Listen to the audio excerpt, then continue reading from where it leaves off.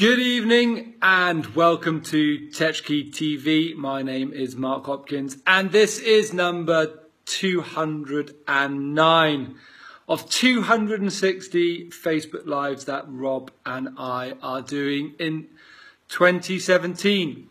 So today I wanted to talk about your playlist, and the reason I say that is I'm going on a road trip in January and I started playing around with what music would be on my ultimate playlist. And what I've tried to do is I wanted to think about songs from key moments of my life. So I remember exactly where I was when Freddie Mercury died, for example. I can picture that now. My first ever concert was, drum roll, No Judging Allowed, Status Quo, when I was jeepers. I was a youngster, must have been 10 or 11. It was my first concert, Status Quo. I think at that point as well, it was their final tour. I think 20 years later, they're still touring. But there's certain things that happened in my life and certain memories that have been created. And I'm a man, I love my music. So I was just going through those songs, and I was going about building my playlist and asking myself the questions: which songs would I put on my playlist and why? And as I looked at the playlist, and I'm still building it, I started to ask myself questions around what was important in those times. Why are those songs on the playlist? Why are those memories triggered when I think about playlists and when I think about music? And then you start looking for threads and trends, and it's really, I'm not going to share them now, I'm going to save it, but it's really interesting when you look at threads and trends of your playlist and the decisions and choices that you make, even from a young age, and how similar they can be or are as you track them throughout your life. And I think that's an interesting question to explore a little bit further at some point in time, but not tonight. So I'd like you to go away and think about your playlist. I would like you to go and build a playlist. I would like you to go back to your earliest musical memory and put that song down. And have that as your first song on your playlist and go right the way through to present day. You can have as many or as few songs as you want.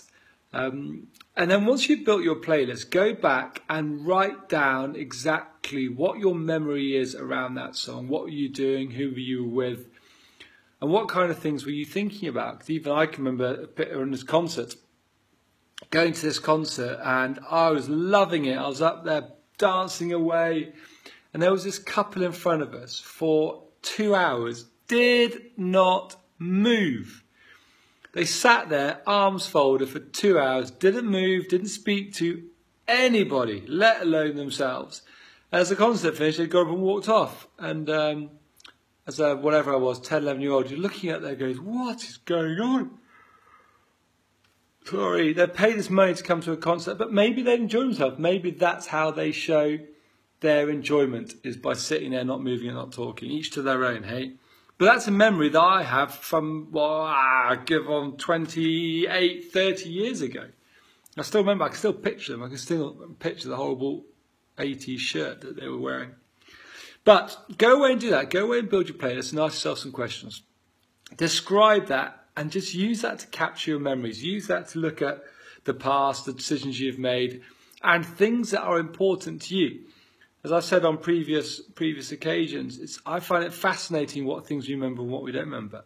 I think, like that story I was talking about, Status Quo, there's emotions attached to that with other people not doing anything. But I find it fascinating.